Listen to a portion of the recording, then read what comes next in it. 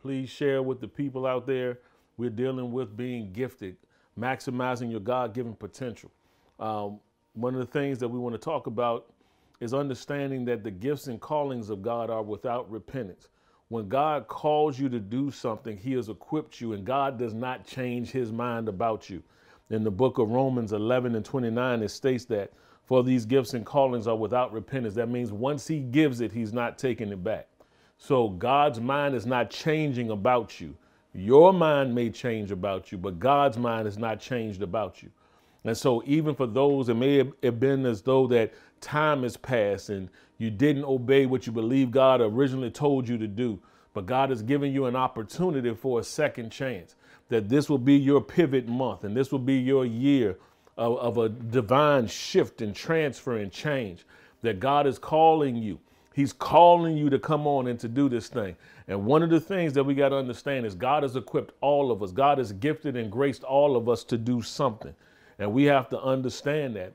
And the Bible says in Ephesians 2 and 8, it says, for by grace are we saved through faith. Then it says, not of works, lest any man should boast. And so we understand that God saves us for a purpose. But then when he saves us and he delivers us and sets us free, there's a purpose and a plan that he has for us. And now we understand that these gifts and callings have been given by God. But now in the book of Ephesians chapter 10, it says this, it says, for we are his workmanship, created in Christ Jesus unto good works, which God hath before ordained that we should walk in them. Walk in them what? Good works. The things that he created us for. God has created you with purpose in mind. So you have a purpose. Now I feel like I need to say this. You matter. You matter. Listen, Satan can try to make you feel as though that you're insignificant, that what you do doesn't matter. I mean, from the person who's the CEO to the mother who stays at home to raise her children. God has a purpose and a plan for everything. And just as much as that person who's preaching to nations and that person who stayed at home to raise those children so that they can go out to fulfill their God-given purpose. Listen, God has a plan and God wants you to flourish in whatever it is he has created and called for you to do. But God wants you to be fulfilled. And there's some things I want to bring across and I want to talk about even as we're discussing this today. That God, number one, you've been created with something in mind. So when God created you, that means he equips you for whatever he has called you to do. So that means right now that we are saved by grace. We talked about that in Ephesians 2 and 9. We are saved by grace. Now, that means we are saved to be someone. We are saved to be someone. We are saved to become the righteousness of God. We're saved to become kings and priests. We're saved to become the righteousness ambassadors for Christ, rulers and reigners in his earth. But now this is also something interesting. So also as a child of God, we're equally empowered by that same grace to do something. So not only are we saved to be something, we are saved to do something. So now one of the first things I've been big on is understanding your identity, understanding who you are in Christ, first and foremost. If you understand who you are in Christ, then you can begin to flow and to function in that grace that you have. And so one of the things we got to understand that God has given us all an assignment and he has equipped us with the tools to get that assignment done. So now this is very important. This is very important to understand. We all have an assignment. We all have an assignment. So now my challenge to you is to discover that assignment, and we want to help you to discover those assignments for your life, for you to begin to walk in those good works that you were created. Now, I believe in the book of Ephesians 2:10, I used to preach on this all the time, dealing with the good life. He says, but we are his workmanship, created in Christ Jesus unto good works, which he has before ordained. He says, that we should walk in them, living the good life that he prearranged, living this life. So your good life is attached to your assignment. Your good life is attached to the thing that you were graced by God to do. And so sometimes we look at what other people are doing and seeing them running their race and running it in their grace. And we want to do the same thing, but we are not graced to do what they do. You're supposed to be graced to do Your grace to only do what God has called you to do. And so with that, you got to understand that what you're graced for, God is going to prosper you in. That's where you're going to prosper. That's where you're going to flourish. Listen, not the get rich quick schemes and all those things, businesses and all that stuff is good and has its place. But you got to be mindful. The thing that you're really going to flourish at is the thing that you've been graced and created by God to do. And then sometimes you got to learn how to, in some cases, monetize in those particular areas. But God will show you. He will bless you. You don't have to chase the paper. You chase God's purpose and the paper will show up. And so you got to understand, God wants to bless you extravagantly. He wants to increase you greatly. But it's going to be in that thing that he created for you to do. So now we can go ahead and turn the sound down.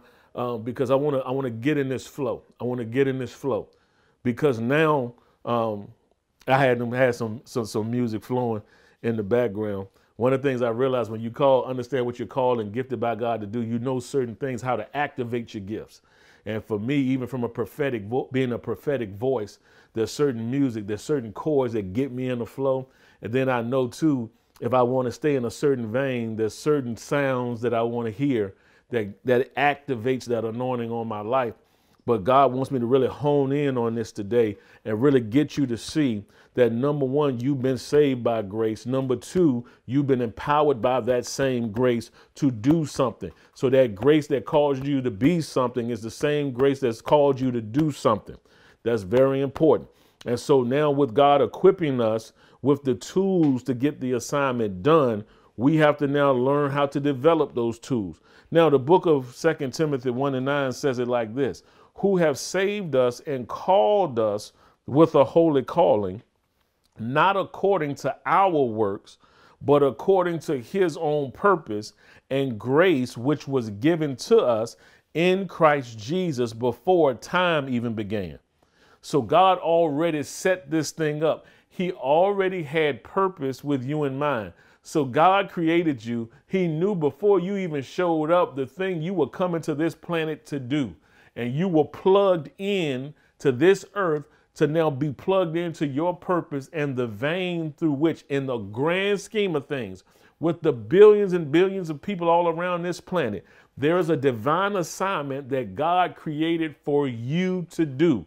Yes, you man. Yes, you woman. Yes, you child. Everybody under the sound of my voice, everyone was created with purpose in mind. And so when you flourish in that purpose, some of you are great encouragers. Some of you are people who were created by God to now do business, to create wealth, so that now you can funnel it into the kingdom of God to advance. I heard this encounter with this preacher, and he went to go preach at a conference somewhere. And so the gentleman that invited him picked him up, and they went golfing and things of that nature. And so on the way back, he was dropping the preacher off. After his assignment was done, he preached and did what he was supposed to do. And so when they were on their way back, I believe from the golf course, the guy, he was a businessman. He asked the preacher, he said, man, I want to ask you something. He said that just really been bugging at me. And he had been talking about just working and taking all this time to build his business. And I think at that time, the business was maybe bringing in about $9 million or whatever. And he had been working hard for years, just building the business and doing those things. And so he was like, okay, I'm ready to kind of just call it quits. I'm ready to just put it aside, because it was just, he felt like, okay, it was just time to do it. He was tired of doing all the hustle and bustle and all those things. And then all of a sudden, and then he was just sharing some other things, complaining about some things. And then as he was talking to the preacher, he asked the preacher his opinion on him, like shutting down his business and doing something different. And then all of a sudden, the preacher, as he was listening, he was like, okay, Holy Spirit, I'm depending on you to share with me and to get me to share whatever it is I need to share with this guy. And so he opened up his mouth and he began to tell him, he says, as me as a preacher, I've been going all around this planet, been preaching the gospel, been writing books, been doing all these things. You know what? I'm just ready to go ahead and shut down. I'm going to stop preaching. I'm going to stop sharing the love of Christ with people. I'm going to stop doing these things. He said, what you think about that? The guy said this. He told the preacher, he says, you know what? I don't want to be you when I see Jesus then, because he knew that, wait a minute, you've been called by God to do this. He said this, the preacher said this to that businessman. He said, you just said the same thing to me. In other words, the preacher saw, the businessman saw what the preacher was doing as being called by God and building kingdom, but he wasn't looking at what he was doing as being kingdom work. So the guy dropped the preacher off, and then about 6 months or so later, the preacher just had this in his heart to call the guy. He says, man, how you been doing? Just wanted to check on you. He says, man, I want to tell you something. He says, I have not been able to rest. He said, it's a good thing. He says, I've been troubled, right? He said, it's a good thing or burden. He says, since I had that conversation with you. He says, I readjusted my focus. I began to take on what I was doing as an assignment from God, as my part in the kingdom. He says, now I'm in the process now of turning the $9 million business into a $35 million business to funnel money into the kingdom of God to support the work of God. What happened to that businessman? He adjusted his mind. He didn't see at first what he was doing. He was just seeing it as work. And this is what a lot of people do. They try to divide what they say called the secular and the sacred. That a lot of times people think they're only doing kingdom work when they serving at church. And they don't see them being a coach, them being an entrepreneur, them being a teacher, that's advancing the kingdom of God just as much as a pastor in the pulpit, a preacher in the pulpit, the usher at church, the singers on stage, that the person who is in an environment that's advancing humanity and getting God's agenda done, even in a quote unquote secular environment, that God is saying this, you have to shift your mindset where kingdom is concerned. We're not talking about church. In other words, the organized state of religion where we come into this one place that we call the house of God, that we understand that our bodies are the temple of the living God. I'm a preacher. I've been in ministry for years, but this is one of those things that God is saying it's time for people to expand their thought process where ministry and kingdom advancement is concerned. The person who's a businessman, we call it marketplace ministry. And that's been a real quote unquote chic term lately. People have been picking up on it for the past few years. And we've been seeing a greater understanding that, you know what? Our thought processes are changing. This generation, generations, and I didn't even begin to intend on going this route, but more is coming out of me as I'm talking. When we think generations, even biblically, generations are really considered like 40 years. Every 40 years is considered, quote unquote, a new generation. But in this day and time, we really, and how quick our culture changes, really we consider now a generation about every 10 years, that 10-year gap between ages and generations. So sometimes it could be 10 to 20, 10 to 15, but you get the point what I'm saying. Sometimes things change so rapidly, we have to be on our toes and we have to be flexible to serve this generation. That's good, God. If you learn how to serve your generation, you'll always be flexible and you'll always look for opportunities to serve people in any capacity of life, whether it's in the church, whether it's on the PTA, the school board, whether it's on the city council, wherever it is, you've been created by God to serve. And you need to take on the kingdom mandate that I have a part to play, no matter how small I think it is, no matter how big I think it is. Everything that I do it as unto the Lord. That means you are a kingdom representative everywhere you go. So that's the mindset that you need to have. So that means from how you dress to how you carry yourself, you are a kingdom representative. You never know who you're going to come across. You never know who God is going to lead you to speak to. That's why sometimes it could be something as simple as, man, I remember there are times I would go out and the Spirit of God would say, I want you to wear this. Now, I'm not trying to be deep, not trying to be all super spiritual and spooky, none of that, but I'm sensitive to the Spirit of God. And sometimes it's like, because you don't know who you're getting ready to come across. And sometimes they'll judge based off of my apparel at that time, whether it's casual or whether it's dressy, whatever the case is. Sometimes you don't know what God is trying to do in somebody else's life, and based off your presentation may determine how they receive from you. And so, like Paul said, I become all things to all men that I might win some. Some people love the fact that I can rock my fitted hat cocked to the side, and I throw on my chain and my jewelry here and there and go out. And my wife, she always pick with me, call me the hip hop preacher. And it's like, okay, I'm out there, but I'm being me. There are times I love to put on the suit and tie. There are times I love to throw on the jeans and the Timbs. No matter what, no matter where I am, there's an anointing and a grace upon my life to teach God's people who they are. And I want to be flexible to be able to minister in any environment that I go into. So you have to be ready. You have to be equipped. There's somebody that needs you. I don't care if you're in your 80s, your 90s, going on 100, there's still something you can do that God wants you, whether it's to mother, whether it's to father this next generation. There could be something where you just love on the children from the community as they come into the building. You can establish your own community centers and be there to love on them, because you don't know the houses and just the things that they're going through. I'm not just talking about in the projects. I'm talking about in the suburbs as well, because there's just as much stuff going on in the $1 million homes as it is in the hood. No matter where you are, people are dealing with issues, and you can do something to minister to their lives. So you need to be ready. You need to be open. You need to be willing and able to do what it is God has called for you to do. Now, the book of 1 Corinthians chapter 1, verse 26 says it like this. He says, "For you see your calling, brethren, that not many wise according to the flesh, not many mighty, not many noble are called." He says this, the point I want to reference is in 1 Corinthians 1 and 26. This is out of the New King James Version. It says, "For you see your calling." God wants you to see your calling. He wants you to understand what you've been called by him to do, so that you can lock in and focus in what it is he's called you to do. Now, in Ephesians chapter 4, verse 1, Ephesians chapter 4, verse 1, out of the New Living Translation, it reads like this. It says, "Therefore, I, a prisoner for serving the Lord, beg you to lead a life worthy of your calling, for you have been called by God." So he says, I want you to live a life worthy of your calling, because you have been called.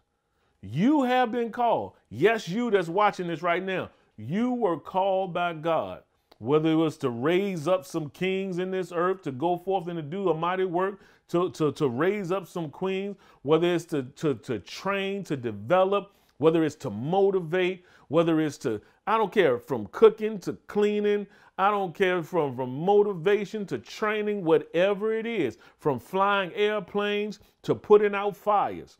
You are called by God. And so if you take on what you are doing as a calling, you will begin to function in it different.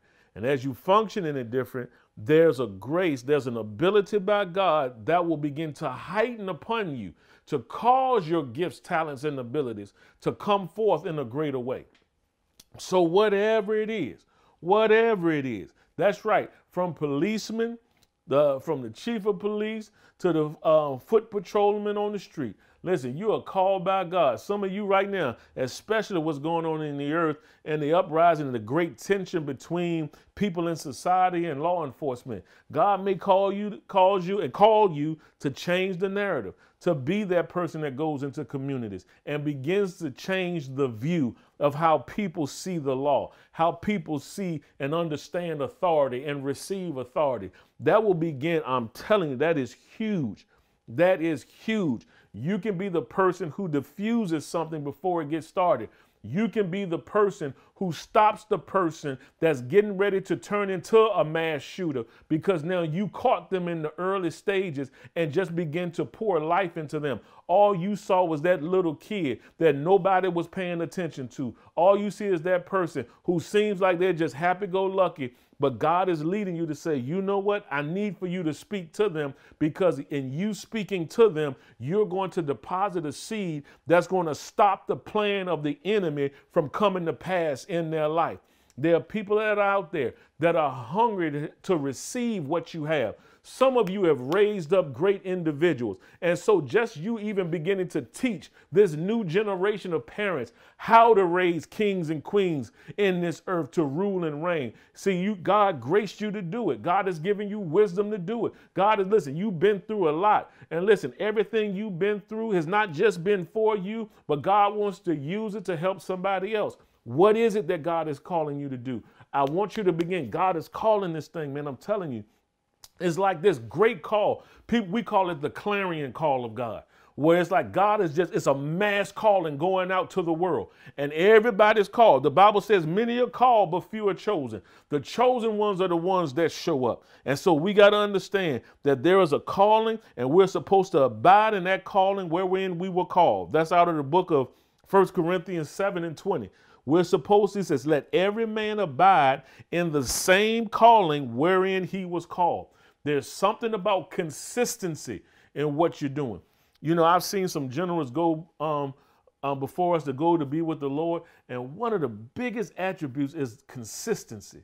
It's like they didn't go with the trends. They didn't follow. They did what they were supposed to do. And see, understanding your calling and your assignment, you know, sometimes those things can be interchangeable, but sometimes they can be separate. Because say like me, I'm called to preach, but my assignment is to teach God's people who they are. That's the message God has given me. So I know I'm going to talk about your authority, rights, and privileges. I'm going to talk about who you are in Christ, the authority he's given you, and how to exercise that authority. That's my main message to the body of Christ.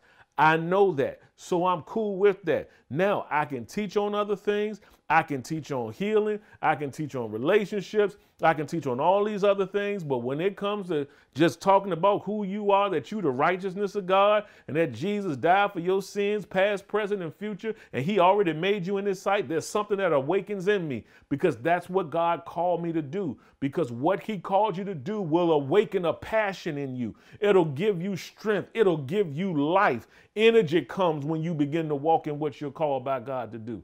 So God's saying, I want to awake the sleeping giant that's in you. Some of you have been worn out because you've been in the wrong place.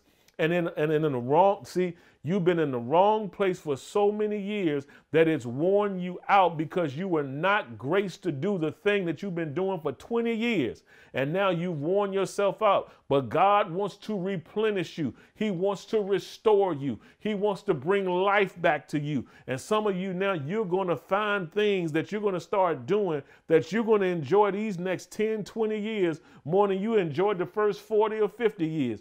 God wants you to be blessed and to be happy. He wants you to now receive everything you've been believing for, everything you've been praying for, everything you have been fasting for, everything you've been sowing for, everything. God wants to bring it to pass in your life. Okay, let me settle down. I'm just here preaching. Hey, man, this is good. Glory to God. Now, number two, this goes back to something I just said. I want to give you scriptural reference for it. When you do the will of God, it will energize you. It will energize you. Listen, I'm a witness to this. I know what that feels like. When certain things don't work out or something is messed up, but then all of a sudden when you connect into that thing that you know God has called you to do, it's nothing like being in a sweet spot with God. It's nothing like doing that thing. Man, I remember coming up in ministry, and I was a single guy in ministry. I go to work full time. I would do prayer in the morning, go to work, come back to the church, you know, go to classes, serve in youth ministry, serve on college ministry, and do all these things. And man, listen, I loved it. I loved it. I loved it. I could be the first one there and the last one to leave. There were times we'd be there in rehearsals and things, and the presence of God would hit. Sometimes I'd be there early in the morning hours and then still have to get up to go to work the next day. But it was just something that I just loved to do, because I knew this was the place I was called to be. This is who I was called to be. And so when you're in that lane, there's going to be progression. When you're in that lane, God wants you to be fruitful. He wants you to multiply. So it'll energize you. Now, the book of John, chapter 4, verse 34 says like this. This is out of the New King James. John 4:34. It says, Jesus said to them, my food is to do the will of him who sent me and to finish his work. He says, my food is to do the will of him who sent me. What does food provide? Food gives us strength. Food gives us nourishment. See, to do the will of God in our lives energizes us. It feeds us. It strengthens us. And so when you get into it, you come alive. You come alive. You come alive. I always would tell my wife this. She's a giver. She loves outreach. And sometimes when I see her at her happiest is when she's giving to somebody else. When she's able to organize stuff, food drives, all this stuff, that is just in her heart. That's in her. She was raised like that. It's just in her. When she does it, she comes alive. She'll be out there working for hours on her feet. Now, she might be tired when she finished, but she loved doing it, boy. She'll get that thing. And it's just one of those things. I love preaching. It's like what Paul says, woe unto me unless I preach the gospel. I love encouraging people. I love pouring life into people. I love speaking life into people. I love getting into that word. I love worship and praise. All of these things that are just ingrained in me.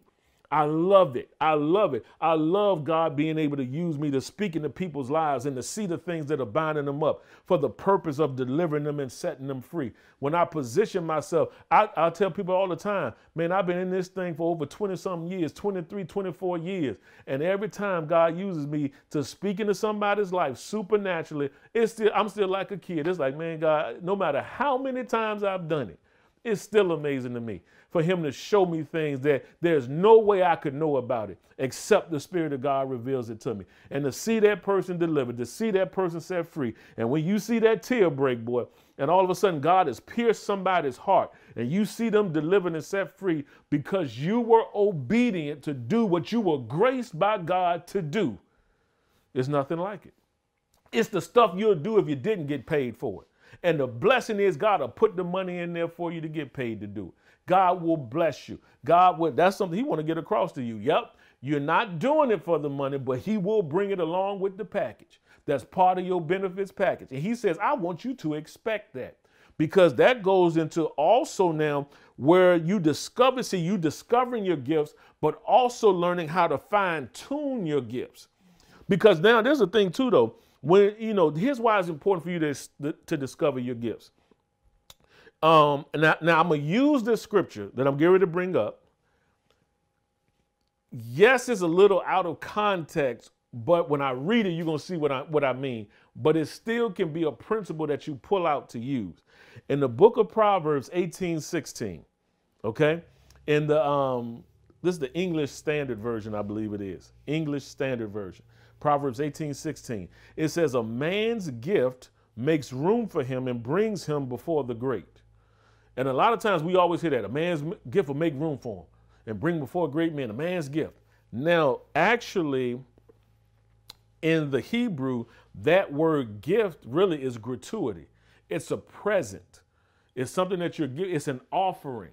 So it's just like if you give something to someone, it'll open the door for you to get access to them and into their lives. Just like if somebody sows into your life, it's like, man, come on, man. Oh, praise God. Love you, man. Thank you so much.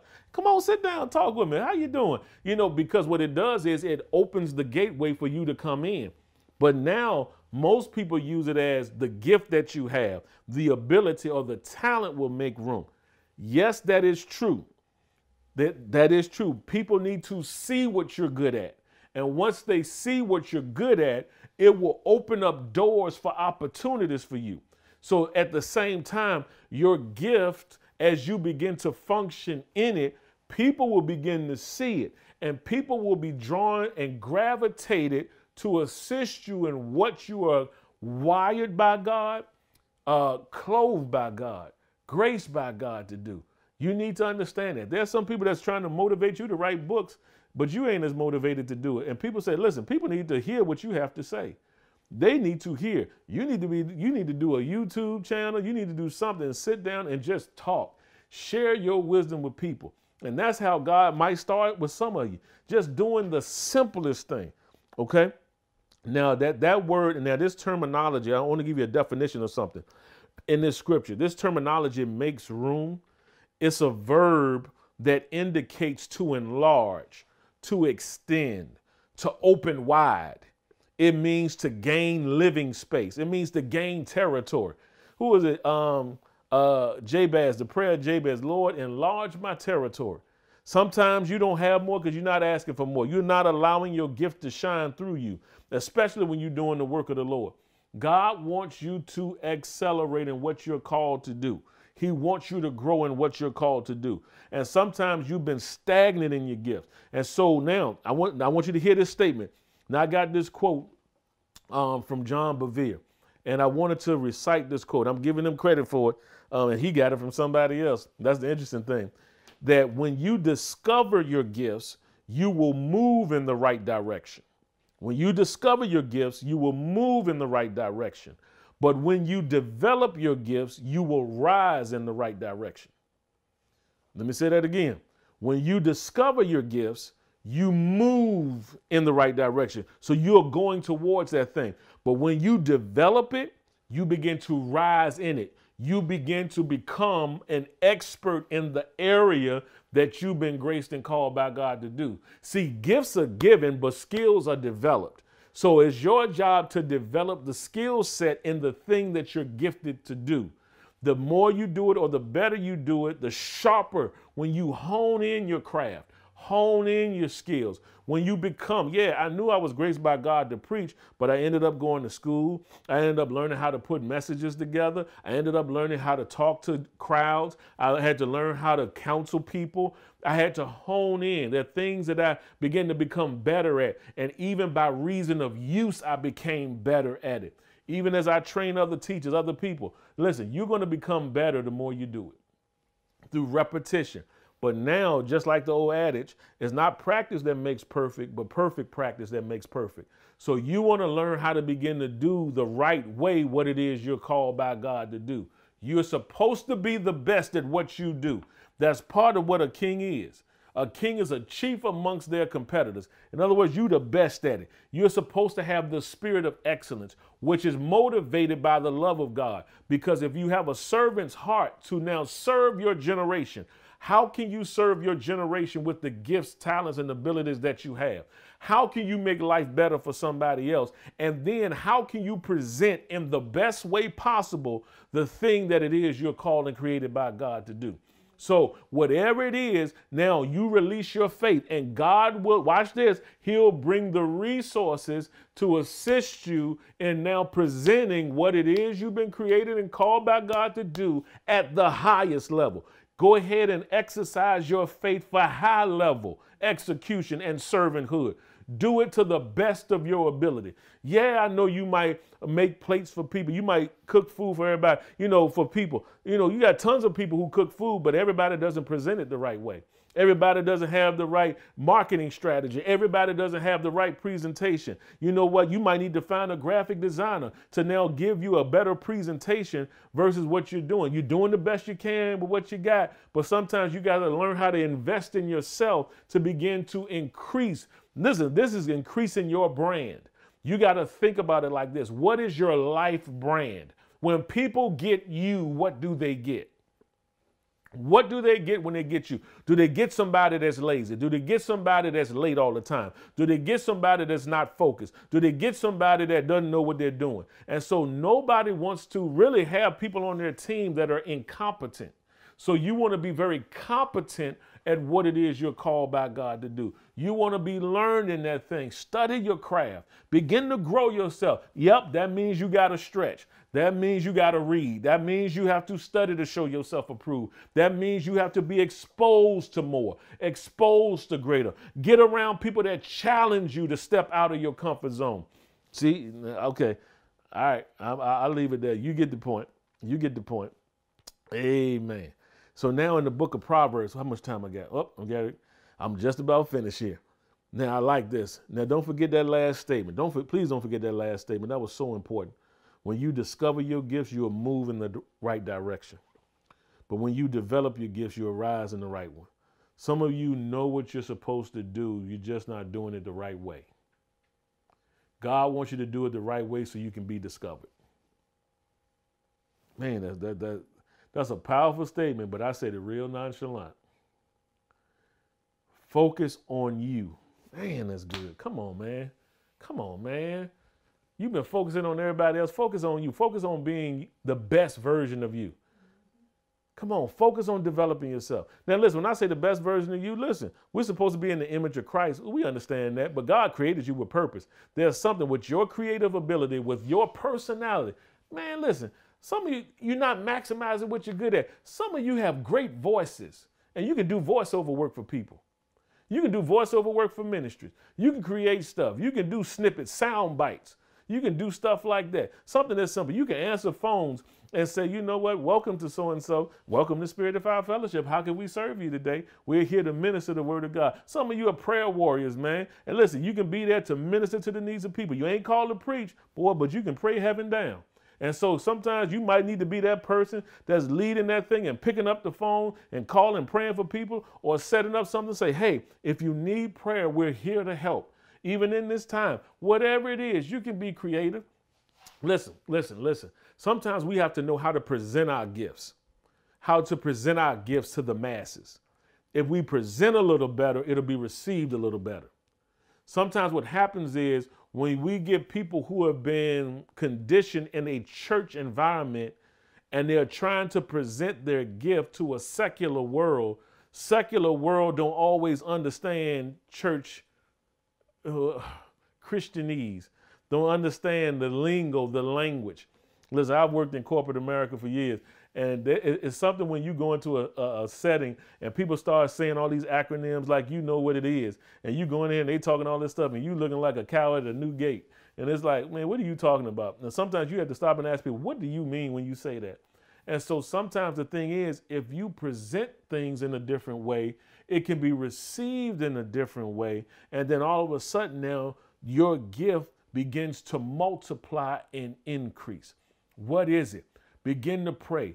Go beyond the normal parameters of thought. Ask God, how can I do this thing? How can I serve this generation? How can I take my skill, talent, and ability and maximize your kingdom, God? Because you want to expand your kingdom. You want people to come to know the saving knowledge of the Lord Jesus Christ. Now watch this. In the book of Proverbs 22:29, this is the last scripture. Now, this is out of the Passion Translation. Proverbs 22:29. It says, if you are uniquely gifted or excel in your work, you will rise and be promoted. You won't be held back. You'll stand before kings. Let me say that again. If you are uniquely gifted or if you excel in your work, you will rise and be promoted. You won't be held back. You'll stand before kings. There are some people not as gifted as you. They just work harder. They work harder at what they do. That's why they've advanced past you. It's not that they're better than you. Their work ethic is better. They've structured themselves better. And God is saying, if you begin to hone in, even though you might be gifted at something, you must develop that thing. You must develop it. And so now God is saying, I need for you to begin to develop, because what's making some of your hope deferred is your lack of development and implementation. That God has given you a vision, but you have no structure to implement it. You haven't structured yourself. You haven't positioned yourself to now go out. God wants your gifts to come out of hiding. And he needs people to see what you're good at. And there is nothing wrong. You got to understand the difference between ambition and drive. There's a level of ambition that's good to want to be the best at what you do. There's nothing wrong with that. Because sometimes what we call humility is really false humility. When you are humble before God, you agree with what he says about you. If he called you peculiar, if he called you righteous, if he called you a king and a priest, if he called you an ambassador, that means with that declaration of that title, of that thing, comes the attributes that go along with it. You're supposed to carry yourself regal, not now belittling people, but now when you walk into a room, your presence should demand an explanation. Who is that person? Look at them. Man, they are diligent. Man, listen, they serve me beyond the expectation.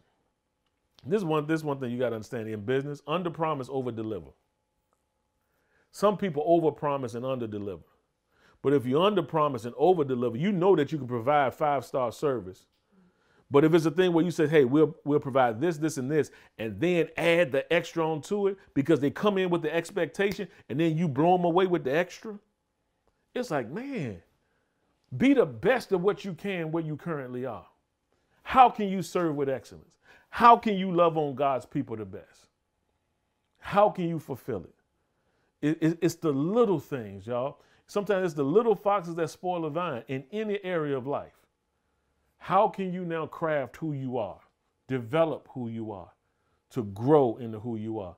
You are answer to somebody, and it's time for you to show up. Will the real you please come forward tonight? In Jesus' name. Father, we just thank you. We bless you. We give you praise. We give you glory, and we give you honor for this time. We thank you, Father, for your word. We thank you that it is ministering to the hearts of your people, and we thank you for divine instruction, divine revelation. And we thank you that your people will fulfill the assignment and the calling upon their lives. We give you praise, glory, and honor for it in Jesus' name. Amen. Listen, if you're here tonight, you've never made Jesus the Lord of your life, but you want to today, I want you to simply repeat this prayer after me. Listen, just real simple prayer. Say, Lord Jesus, I believe that you're the Christ, the Son of the living God. I believe that you died for me. I believe that you were raised from the dead for me. Come inside my heart now, Lord Jesus. I receive you as my Lord. I make you the Lord of my life. Say, thank you, Heavenly Father, for giving me your Son. I'm saved now. In Jesus' name, amen. God bless you all. Friends, if that's you and you've made Jesus the Lord of your life, we want you to contact us. Let us know. You can message us. Tell us, hey, I've just gotten born again, and we will have somebody to reach out to you to let you know how to now grow and increase in the things of God. We are here for you. We want you. If that's you and you listen, you don't have a church home, we recommend Spirit of Fire Fellowship to you. Let us pastor you and love on you and minister to you and provide a covering and protection for you. Every person needs a pastor in their lives. Every person needs someone to oversee.